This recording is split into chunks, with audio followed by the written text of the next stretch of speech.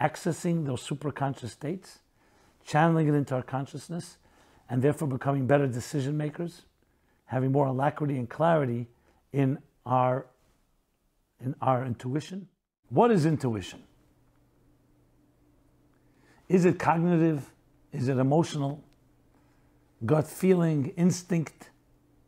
Is it something that comes through a process of intelligence, or is it an emotional instinct? We know it's not based on conscious reasoning, but still, where does it come from? Where does it originate from? And can we trust it? Can you trust your gut instinct? Can you trust your intuition? And above all, can we do anything to hone and improve and sharpen that intuition? Or are some of us just wired with more intuition than others? Now, this is a vital question because it addresses so much of our decision-making process. We know that whenever there's a decision to be made, then you have to at times apply your mind, your research, you do your due diligence, discovery, to see whether the options and to see whether it's worth engaging, worth involving, worth investing in a particular entity or not, particular time and energy and commitment or not. We also rely on our emotions, our feelings. But feelings can be subjective, so we try to combine reflecting with our minds, which means objectively, dispassionately analyzing and processing without any conclusions. And then we allow our emotions in to give us a sense. Do I feel that this is the right thing? Am I attracted to it? Am I repelled by it? So where does intuition fit into this?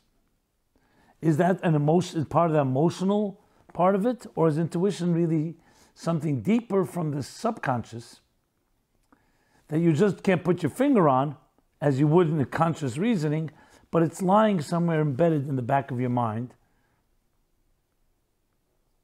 And that's informing you as well. So that's what we want to address.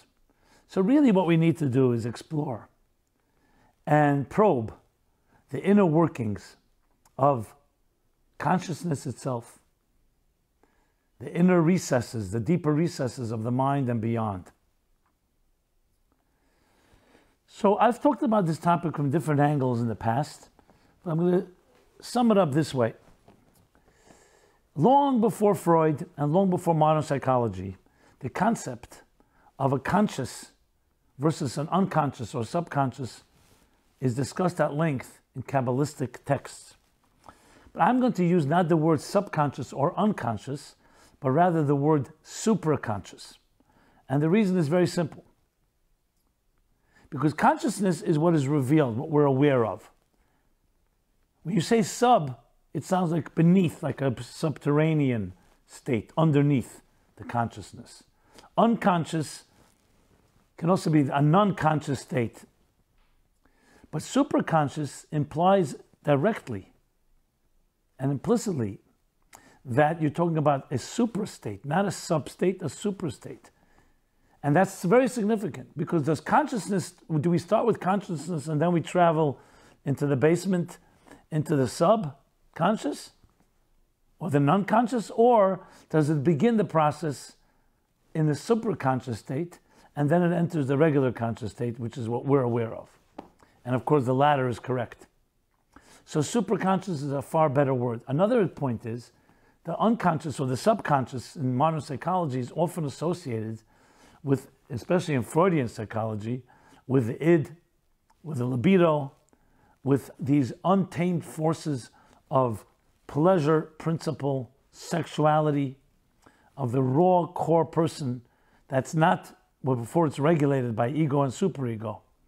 So it has also that implication as well as being sub, meaning it's like hidden, it's like almost something that we don't even want to look at, it's ugly. Whereas supraconscious is the exact opposite. Suprastate, a state beyond conscious that then seeps into the consciousness. And let's analyze how that works exactly. And this is taken straight from, based on texts of the Zohar, which is the classic book of Jewish mysticism, as explained by the Arizal, who's a great mystic, one of the greatest mystics, maybe the greatest in the 16th century, and elaborated upon in the discourses of the Chabad Hasidic discourses that make it more palatable and explain it in more rational terms. This is an example that I use. It's not written exactly, but I think it captures it well. Let's think of a faucet, a water faucet in your sink. The water faucet is a regulator, right? It regulates the flow of water. When the faucet is closed, nothing is flowing. That doesn't mean there's no water. There is water. There's water in the pipes. There's water in the pipes going into the house, under your sink. The pipes that are connected to that, the larger arteries, all the way to the water main to the street, which in turn connects to the reservoirs that gather water, that pump water to all the different arteries and different veins and network of the water infrastructure, the water skeleton, if you wish, that exists in any particular city. So when you turn on the faucet slowly, what happens is water begins to flow. When you open it up a little more, the valve opens more, it flows more. If the faucet breaks, for example, you have a leak. And it could be more than a leak, it can actually flood. That's a good example, not a perfect example, but a good example to understand how the superconscious interacts with the conscious. The conscious mind is a faucet. It's regulated, and the flow of ideas comes in drop by drop. If we had a rush of ideas without any control, without any regulation, it would drive us mad. So when you have drops, it's a drop. That's why you have like a flash of an idea. It's like a flash, a drop. Literally like that, like a flash. Where's that flash coming from? Where's that drop coming from? From a large body. Sometimes some call the collective unconscious, the collective conscious, the collective unconscious. We'll call it the collective superconscious. So it's a superconscious state. The word used for it in the Kabbalistic texts is moiche or chachmas timah, the hidden wisdom, the hidden intelligence. Meaning it's hidden on the other side of the curtain. We only see the drop, or we recognize and perceive when an idea falls into our minds, we perceive that the drop, but we don't see where the drop is coming from. All we can say is, where did that come from? And we recognize there must be something behind the curtain. So you have Chachma Geluya, which is revealed consciousness, and you have Chachma Stima, concealed consciousness. Concealed here really is not just concealed, it's actually supra, beyond consciousness. In that level itself of the superconscious, there's two states. One that is closer to the conscious, it's just concealed, meaning it's right before it's about to be revealed, so just a matter of time or a matter of effort. And then there's a concealed superconscious that's fundamentally concealed and never is accessible. So essentially, when we think of an idea and we conceive of something, it's coming from that superconscious state, the higher superconscious, that then in turn turns into the lower superconscious, which in turn will send us a drop. Will send us a drop of water through our faucet and regulator that allows that idea to enter into our consciousness. That's why you'll find, for example, the idea is this, that you'll find there's a very thin line between genius and madness. Genius is when the faucet is as wide as possibly open and still that we can maintain our sanity. Madness is if it opens just a drop too much and the flow is too intense. When we talk about a chemical imbalance, the chemicals in the brain, they actually are forces that compartmentalize experiences, compartmentalize ideas that don't let us get overwhelmed by a very negative trauma that completely consumes us. It compartmentalizes, it regulates like a faucet. So if the faucet is a very narrow one, so the ideas flow in a narrow way. But a genius is on the border of madness. So actually madness, in a way, is closer to reality than is sanity. Sanity is controlled reality, basically. Regulated reality, so we can contain it and not be blown away and not be overwhelmed and completely suffocated, completely submerged and flooded by its truths. That's why when someone says, I want the full truth, the whole truth, and nothing but the truth, truth has to be packaged. because it's very difficult to just have the naked truth. Sometimes it's too overwhelming. Now, package doesn't mean manipulated, and it doesn't mean distorted or diluted. It just means it has to come piecemeal. Think again of the faucet. Think of raindrops. If the rain would come down in floods, it would drown. In floods, it would flood the fields and destroy them just as much as a drought would. The beauty of rain is that it's rain, but it comes down in drops, so it can be slowly absorbed by the earth until the next drop comes. So it's paced properly. In love and relationships and communication, the same is true. You may have great ideas to share, but if they flow so quickly that the container, meaning the recipient, the student, the teacher, the student, is unable to contain it, then you have yourself a problem. That's why we need to then regulate and make sure that the process is properly balanced. That's the key to all communication. And the same thing with love. Communication, if you just let it pour and pour, and you don't spoon feed it, and you don't recognize that different students and different recipients need a tailor-made and adjusted flow, you can overwhelm them. The same with love. We can suffocate people and drown them in love because it's love on our terms, not on the recipient's terms. So in the Kabbalistic terminology, that's the energies have to be contained in the containers. You pour a pitcher of water slowly into a cup. You don't just pour it, because it may not only won't fill the cup will be completely empty because it'll overwhelm the entire container. So this flow of superconsciousness to consciousness needs to be regulated. And that regulation includes a concealment that we are not in touch directly with what is going on behind the curtain. But it's still always sitting there, because that's where all consciousness comes from. So with that in mind, then let's talk about the conscious now and the superconscious. So conscious understanding of things, as I said, conscious reasoning, is when you sit down, you use your mind, you analyze, you process, you try to figure out how something functions, something works, and you do as much due diligence as you need. Where's the mind accessing? The mind is really accessing superconscious energy or superconscious intelligence, but as I said, it has to flow step by step, drop by drop. Then there's the next step. After you process intelligently, you say, okay, now, in a healthy process, I objectively researched this. I objectively have come to the conclusion this is good. And now you let your emotions come into play. And the emotions, the heart, says, you know something? I'm listening to what my reflective mind is telling me. I'm not just acting impulsively, which is the nature of emotions. The impulses are now being guided and directed like a captain of a ship is guiding the ship and the experience. Now the emotions feel comfortable to now experience it. Because remember, in the mind, it's a process. It's a computer. It's a machine. The emotions experience. So here you have it. The superconscious is behind the scenes, the two levels I spoke about. The one that is completely, always remains concealed. And the next level is the one that is just concealed from the conscious.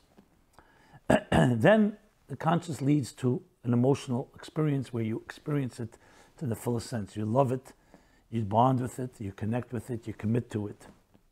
That's the healthy process. Just as an example, going back to the two levels of superconscious, one classic example given in the Hasidic discourses is the difference between a flintstone and a hot coal. Both of them have the power to light and ignite a fire. What's the difference? A hot coal, a white hot coal, you may not know there's fire there because it's not obvious. It's inside the coal. But if you fan it, or God forbid you touch it, you know very well there's fire. And you take that hot coal, put it into water, it will extinguish the coal. A flintstone, you can put it into water and it won't affect it. You can fan it, you can touch it, no fire. But if you strike it with exertion, with effort, that's when you get a spark out of it. So that is called a concealment that it's concealed in a state that does not yet have substantial existence. And the flame within the hot coal is considered the superconscious that is just concealed from the revealed state. And revealed consciousness is the coal that is flaming coal that we're conscious of and we can sense and be warmed by and be touched by. So there you have those levels. And then comes, of course, the emotions is the experience. So let's take this now back to intuition. Intuition is actually the bridge between superconscious and conscious and between conscious and emotional. So my question I asked earlier, is it emotional or cognitive? It's both. It is beyond conscious reasoning is when you sit down and you calculate and you come to a mathematical or scientific or some other logical conclusion about whatever it is that you are researching. Intuition, we call the gut feeling, the instinct. But we're talking about an informed instinct, not just an intuition. Where is that coming from? That's coming that the consciousness is able to sense something from the superconscious. And it's also able to sense it. An emotional instinct is also able to sense it. When is that healthy and works well? When you have the flow, the way I described it.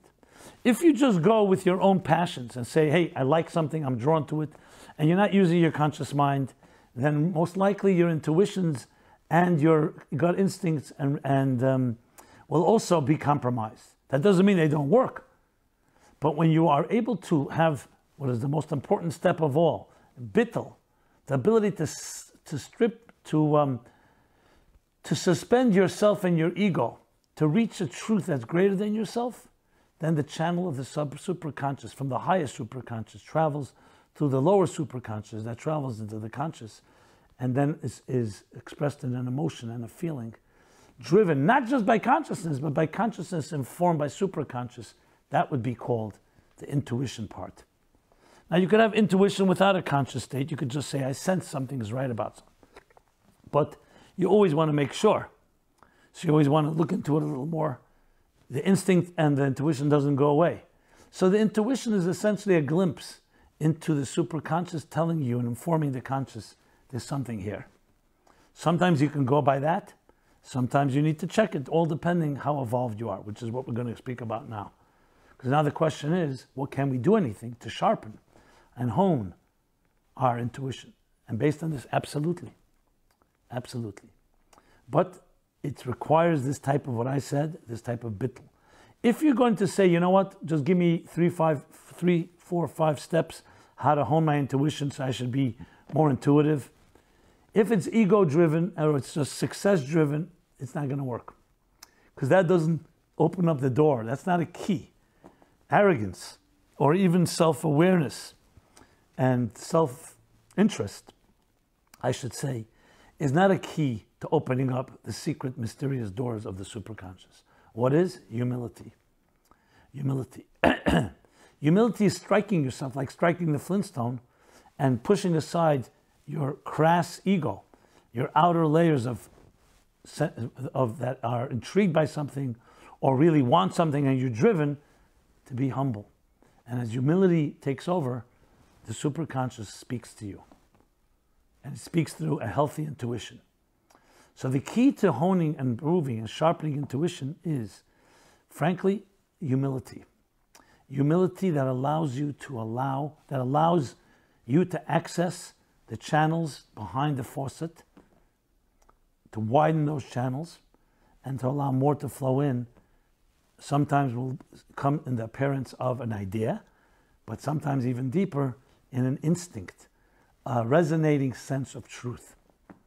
And that's why the way the Kabbalists and the Hasidic masters explain this is they say Chochmah. Well, I should explain. I mentioned Chochmah before. But Chochmah, Bina, Das are the 3 conscious states, the 3 stages of conscious intelligence, the cognitive process. Chochmah is the drops that I mentioned before, the flash that comes from the superconscious, the faucet. Bina develops. So a faucet is a drop, or even more than a drop, a little flow, but it's not a river. Bina is the width and expanse of a river, takes the drop and develops it into a full-blown idea. And Das is the conclusion where you connect, where you relate, where you're ready to act, where you're ready to emote. So let's now think of the process. Chochmah, as opposed to Bina. Bina understands, so it has to be about you. You must be conscious. You cannot understand something if you're not conscious. Chachma is a bridge between conscious and superconscious, because Chachma says, I got an idea, but I don't fully understand it yet. As a matter of fact, what dominates is the awe, the wow. Chachma is the letters koyach ma, the power of what? What was that? You ever have that type of profound pleasure where you have a serious problem, you have a dilemma, and then an idea drops into your head. There's a certain flash, a certain euphoria consumes you. That's coming from that superconscious state that entered through a drop, but only through a drop. Bina, I understand. Chachma is the idea is being understood. Chachma focuses on the truth, the resonating truth of the idea. Whereas Bina is focusing on I understand. Not, or sometimes we can say, Chachma, the idea consumes you. Or I should say, the idea intrigues, the idea consumes you, encompasses you, and Bina is you encompassing the idea, you absorbing the idea. So the you is more significant than Bina. It's necessary for the integrative process, but for the truth, and sometimes compared to also visualization, the resonating truth, it's almost like you see the idea, that's Chachma. Bina is you hear the idea. So when someone tells you that, say, they saw a beautiful sight, a beautiful painting, a beautiful natural sight, natural event, and you were not there. So when you see it, you see the whole thing in one shot, and you may not even understand it. And then you can start analyzing piece by piece. But the seeing is a certain resonating power. Seeing is believing. You say you had to see it. What about when you relate it and you tell the story well? You can relate the narrative to somebody. So there, as good as you do, will never have the resonance of this as someone who sees it. But you have something else. When you have to tell it, you tell it piece by piece by piece. So it's much more understandable. Seeing can lead to a state of awe and say, I don't even understand what I saw. When you have to explain it or describe it and depict it, you go detail by detail by detail. So Bina is the details lead to the big picture. And Chochmah, the big picture, leads to the details. And that big picture is informed by the superconscious. And what opens up the door? Humility. The effort, the exertion of humility. And intuition is what enters into this conscious, that resonating sense of truth. That's not just I reasonably understand it, but I sense, I feel, it resonates that it's right. The gut instinct. That in turn is developed by Bina into a full case, but it has to always retain the resonance of Chachma. That through Das will then become an emotion, where you experience a true idea. You experience a truth. You experience it. So that's the process. So how do you hone and sharpen that? By opening those channels. The more humility, the more you're focused on the truth of the idea. Not that I understood it, but the idea is true, which is ultimately real wisdom. It's not about me understanding. It's not an ego trip. It's not a mind game. It's about that you have the honor and you're blessed with the opportunity to recognize a higher truth. Because take away the mind, we would be emotional creatures completely subject to impulses. Our intelligence would be there to satisfy our emotions, to hunt, to preserve ourselves, preserve our young, and so on. But being that we have a mind, and a mind that can be an objective mind, that can rise above our needs and our survival, which distinguishes us from the plain animal, that allows us to what? To recognize a higher truth. That wisdom is actually leading you to a place that's beyond your subjectivity. And then that higher truth comes back and informs your emotions. So there you have it. The process is quite straightforward, and this is the formula. Accessing those superconscious states, channeling it into our consciousness, and therefore becoming better decision makers, having more alacrity and clarity in our intuition, sharper and more sensitive intuition, and ultimately our decision-making process affecting our own lives, our relationships, and everything that's happening around us when it's going in this direction. So ultimately, where is reality? Reality is in the superconscious. That's reality. It's beyond the structures that we know. We don't really have access to directly. The fact that some people have induced through psychedelics and other means access, Even if you were to say it has some access, but it's not sustainable. That's why it's so difficult to be grounded after that. The sustainable way is when you know how to access it naturally, and naturally through humility, through recognizing and wanting to be a channel for a higher truth. And when you are able to do that, then the flow begins to, the energy begins to flow into you, into your being, being internalized and being experienced. And Purim is, in a sense, the day of the year when we're able to achieve that. We're able to reach that level. So this is truthfully accessible to everybody at any time. But there's the big prerequisite. You can't want it too much. Because if you want it too much and your want dominates, then your sense block off the door. You ever see there are things that you experience only when you allow it to emerge? If you try to grab it and pull it, it becomes elusive. The more you grab it, the more it eludes you. The less you grab it, the more you create an environment to allow it in, the more it becomes part of you. So we have to resist the temptation of trying to own it, to trying to hold it. Truth, love, soul, God. Everything of all real things in life are not subject to ownership. They all emerge and they all come through a process. You do the right things, you water the garden, you weed it, you nurture and cultivate it, the flowers begin to emerge. Same thing with ourselves and with our superconscious. It's there, waiting. But the way to do it is to put yourself aside. I want to channel a higher truth. And then what happens? You get into that zone where it just flows seamlessly. And you cannot distinguish between yourself and the idea flowing through you. Just an example that everybody can relate to. You ever been absorbed reading a book? You're so absorbed you don't even know you're turning pages. You don't even know you're reading words. You can cry, laugh, and be completely consumed, completely absorbed. What's happening? You've lost sense of self, and now you've been encompassed, engulfed in the experience, like literally immersing yourself in water. And the story, the narrative, is completely encircled you, where you don't sense yourself and you allow the story just to carry you.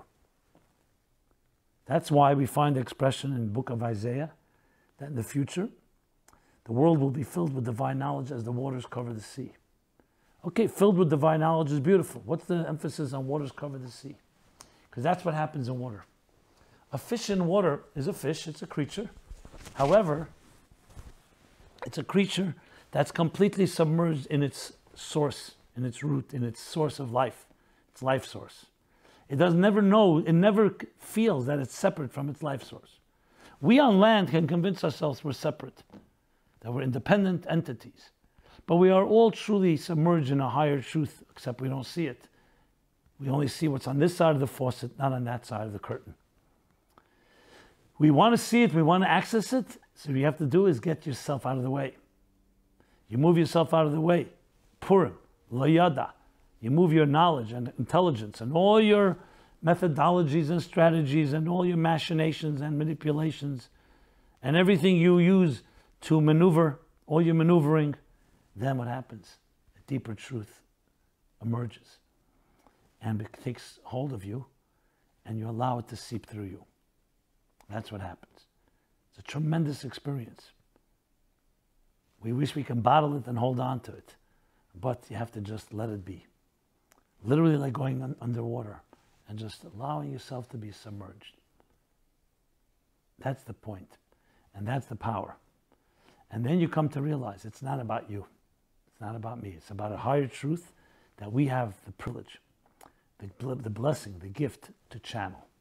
So each of us is born with our unique soul, with our unique contribution, indispensable mission to accomplish in this world. We have all the resources we need, from the emotions to the conscious, to the superconscious, to the super-superconscious. But we have to do our part, and our part is the humility necessary to recognize you're here not to satisfy your own needs.